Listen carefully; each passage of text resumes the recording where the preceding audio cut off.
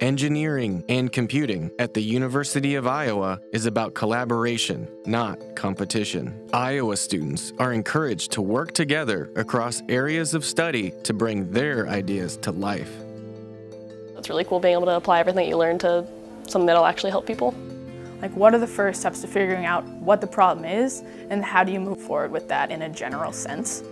I like the big systems thinking to tackle some of the most pressing issues that we will see in the 21st century.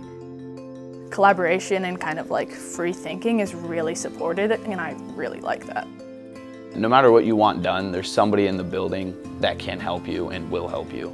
You can see it just through the community and the sense of community that you have of students working together on things after classes, and how everyone is just working to help each other as opposed to put each other down, including the professors. Like, they're there to help us. The facilities at the University of Iowa are actually some of the best I've ever worked with in my experience. Having done my education at several different institutions, Iowa really stands apart in this regard. Like, actually looking at how you come into a lab, set things up, and then just start collecting data and doing research with it has been a very eye-opening experience. The resources and the expertise are all in this building. You can go buy the parts you need, get expertise on how to build and construct your project, whether it's the hardware or software, and at the end of the day, everything can be in-house if you really want it to be.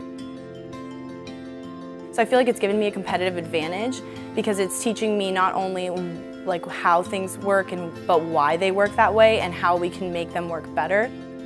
We are hoping to train real engineers for the real world to solve real problems.